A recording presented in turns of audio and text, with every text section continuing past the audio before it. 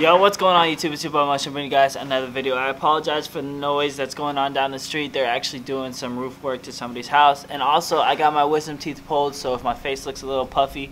And I shaved my facial hair for the wisdom teeth pulling. But besides that, I want to talk to you guys about this bike right here that you're going to see in this video. So shout out to bros250.com. They ended up sending me out the Peace Moto XB87, which is a beautiful bike, as you guys can tell. I'm going to unbox it for you guys, build it, and basically break down the bike for you guys. Again, the website is bros250.com. On screen, also a link in the description below. And this is the Peace Moto XB87. It's a very, very sexy bike. With that being said, let's get into the video. What's going on, guys? In today's video we have another unboxing. We haven't done something like this in a long time, but we do have another bike. I think we've done like 3, 4, maybe 5 unboxings on the channel, and here we have another one thanks to Peace Moto sending over a dirt bike for us to review for you guys. So they're saying their bike is up to compete with the Apollo and the Teo, the two biggest brand Chinese bikes. I've seen it. It looks good. We're gonna take it apart and see how it is. So far already, the shipping on them, they're just way more reliable as a company. Like, they actually respond to your things. They actually ship it on time. I know those Chinese websites took like 2 weeks just for them to get the order shipped out. And then once it shipped, it took like 3 weeks depending on how far you live. It was a headache. It took over a month to get your item after the date you ordered it. So this one was a lot quicker. I think we talked on Monday last week and it's now Monday this week, and I have it here. I got it yesterday. I was supposed to get it Saturday, but the driver had some issues, so that's not their fault, that's the shipping's fault. And then Sunday it came so late, so I couldn't put it together. It was too dark, which it's gonna get dark out actually pretty soon, so we're gonna end up having to work on this in the garage at night. But I already know how to put these things together, so let's start doing it right now. But first, let me show you what the box comes with. So here you have the actual bike right here. Then you got the big old dirt bike sign, so make sure that if you do get this, somebody is home, so that way nobody steals it or tries to come up on it, because I know that some people like to get it shipped over to their house, leave it in the driveway. If this is left in the driveway and it says dirt bike, it could be stolen, so just be careful, make sure someone's home. The model is the XP125T87. I'll have all this stuff in the description below. I'm just showing you guys the box right now, and then we're gonna lift it up. I think that's pretty much it. Just says dirt bike and then the picture of the actual dirt bike.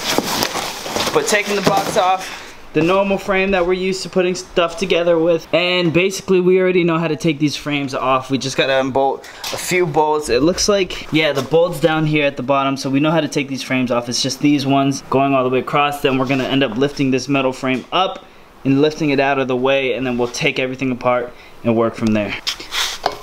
Take this off. So first thing we're gonna do is just remove everything that's on the frame, so that way we can just lift it up, which means these things up here, take these off, take that, actually we can leave that there, we can just cut these off. Take that off, take that off, and then I think that's it. The only thing is the handlebars at the top.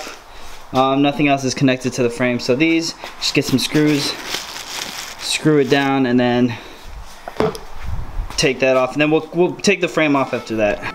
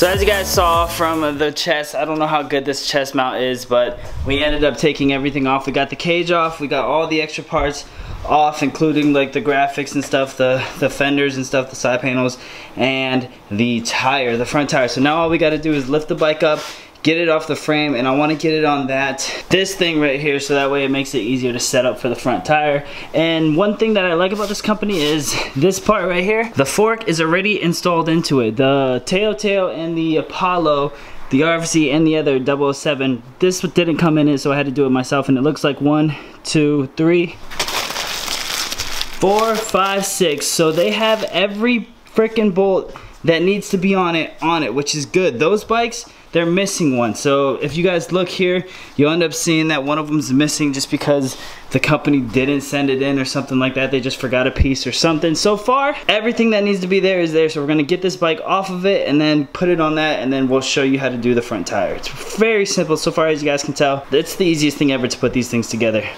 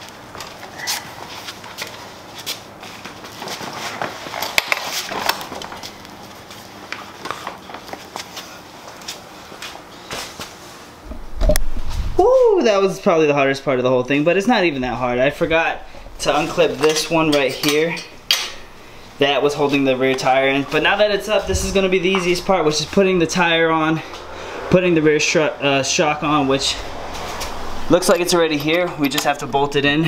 It's kind of hard to see because of the lighting, but as you see, the bolt that's already on the shock, we just put that in, down in there. Very simple. That's going to be good to go. Cut these foot pegs down so they're not supported here no more. Get the front tire on, and then the handlebars, and then after that we should be good. This bike is sexy, man. I'm not even gonna lie, it's a nice looking bike. So let's go ahead and put that on right now.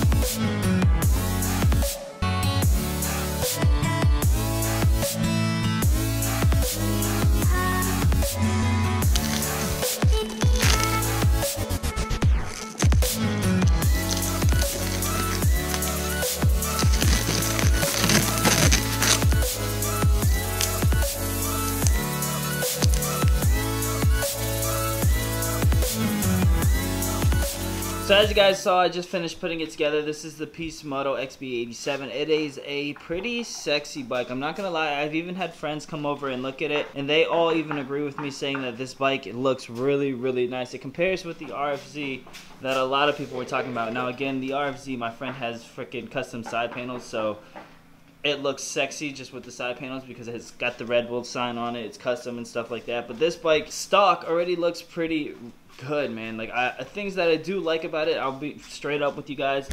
I love the black engine just because this one right here, the tail over there, has like a silver engine. It doesn't look as clean. I love the color of the engine. I love how this is black, this is black. I love how the exhaust pipe is black. If you guys know, on my last bike I tried to paint that black, so I heat wrapped it with black.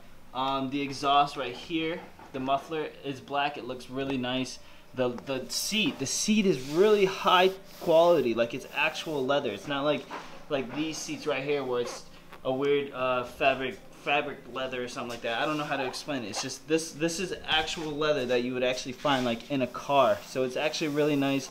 Plastic gas tank just like this one, which again is lighter and you won't find rust or anything like that. Parts all came on it, so it looks really good. The kill switch looks pro, and then also another thing is the gears. So you guys know all these Chinese bikes have gears of 1, 2, 3, 4 going up. This one is like a real bike. It has 1 down and then 2, 3, and 4 going up, which is really, really good. The reason it's good is because it gets you used to a real bike. It feels like a real bike. It's not like the Chinese bike where you're used to it, but it just gets you prepared. So it's a very good starter bike if you guys want a bike to learn on and stuff like that. This bike is very cheap, but so far the quality of the bike actually feels better than the other bikes. Another thing that I really like about it is the Kickstarter. It actually locks into place, so if you push it back, you can hear it lock into place, so that's a very good quality thing. So the bike's just in better quality than these other Teo and Apollo bikes that we have in the garage, which is a really good thing. I mean, the bike just feels like it's better quality. It literally started first kick when I got it. I haven't changed the oil yet, which is the first thing I'm going to do. You guys are going to want to change it, but it started first kick very easy. Another good thing that this bike comes with, I didn't show you in the unboxing, but it comes with a toolkit. Comes with this important starting instruction, please read, which is very, very important because it tells you exactly what you need to do before you actually start the bike up, which includes stuff like fill the fuel tank with unleaded gasoline, turn the fuel valve on, the bike must be in neutral to kickstart, when starting cold engine, switch the choke. So it just gives you steps and also tells you braking in steps down here at the bottom, which is really, really good. The other bikes didn't provide that. And then it also comes with a vehicle title. So most of these other Chinese bikes, and then of course a manual to the bike, but a lot of these other bikes did not come with a title. So these bikes are not under our name. There's no title or anything on it. So if it comes to like somebody stealing it or like selling it or DMV hitting you up, you don't have a title for those bikes. But this one actually comes with a title, so it's your bike when you buy it. These ones, there's no like insurance on it. Like if it gets stolen, the DMV can't do anything about it. But guys, with that being said, let's roll the montage of the bike. Check out the piece Moto XB87 on bros250.com. Again, the link is in the description. Shout out to them for sending me this bike over to review for you guys. I will be bringing more videos to the channel of this bike, so stay tuned if you guys want to see. The shipping is actually a lot cheaper too. Most of these shipping was like $200 or maybe even more. This one was only $50 to ship, which you're saving a lot of money on that. Check out the website bros250.com. I will do more reviews on this bike later on the channel, and I hope you guys enjoy.